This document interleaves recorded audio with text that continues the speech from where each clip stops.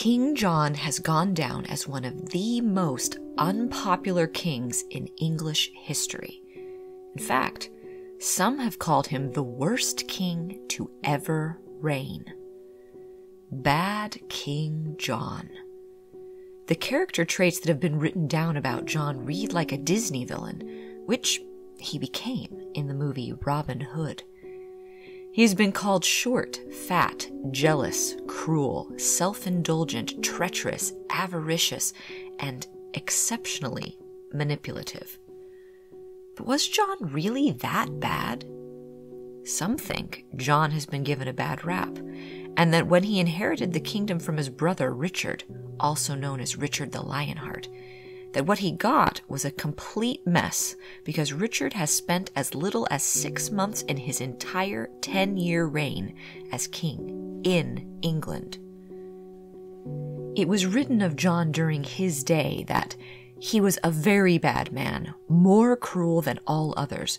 Whenever he could, he told lies rather than truth. He set his barons against one another whenever possible, and was very happy when he saw hate between them.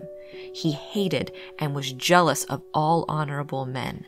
It greatly displeased him when he saw anyone acting well.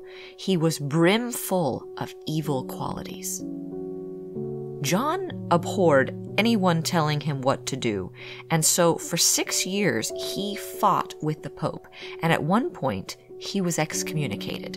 In 1208, the Pope placed an interdict on England, which made it so that no religious services could be performed, no marriages, burials, or baptisms could be done at all. When John took the throne, he was one of the most powerful princes in Europe.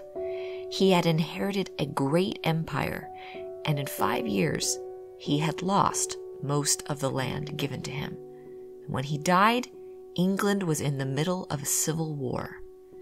By 1215, John's people were so fed up with his unchecked power and heavy taxation, they rose in rebellion and forced him to sign a document that curtailed the king's power, the first of its kind, the Magna Carta. John died a painful death just shy of his 50th birthday of dysentery. He had been experiencing horrific bouts of bloody diarrhea, fever, and exhaustion. The doctors prescribed the letting of blood, to no avail. It was said the night before he died on the 18th of October, 1216, that the wind was so fierce that people were afraid that their houses would fall down. The morning after King John died, his heart and his intestines were removed to be interred at Croxton Abbey. The rest of his body was embalmed and prepared for its 100-mile journey to Worcester Cathedral, which he would be taken to by an army of foreign mercenaries. John was buried without a crown, unlike many kings before him. Even his brother Richard had been buried with a crown, but John, it is said, he lost the crown jewels in an area called the Wash a few days before his death. John was laid to rest between the shrines of 2 saints, St. Wulfstan and St. Oswald. Eventually, a new sarcophagus with an effigy was made around 1228 by his son that was brightly painted and encrusted with jewels. Over the next few centuries, the paint faded and the jewels were removed. John's tomb was opened several times in the 16th century and again in 1797.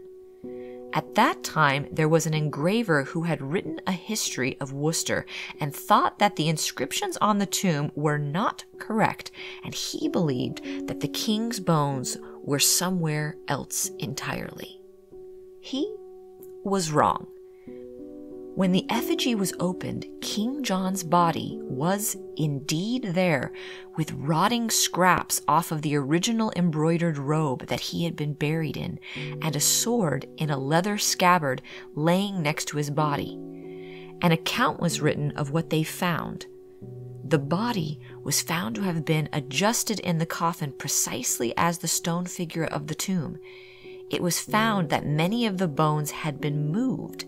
The jaw was by the elbow, all of the teeth were missing except for 4, and both of the hands were gone. The tomb stayed open for 2 days, where throngs of people flooded the cathedral to catch a glimpse of bad King John. It was such a hullabaloo that authorities were called in and they were forced to reseal the tomb. During the openings of John's tomb, pieces of fabric, teeth, and even a thumb were taken as a souvenir. In 1957, what is believed to be the thumb was returned to the cathedral.